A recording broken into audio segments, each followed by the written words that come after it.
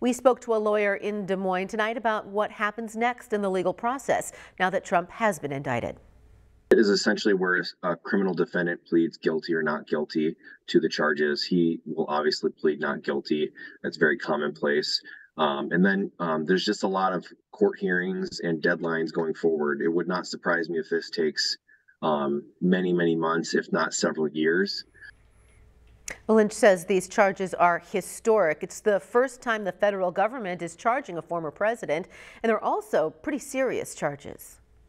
They're extremely serious because all of them are punishable by prison time.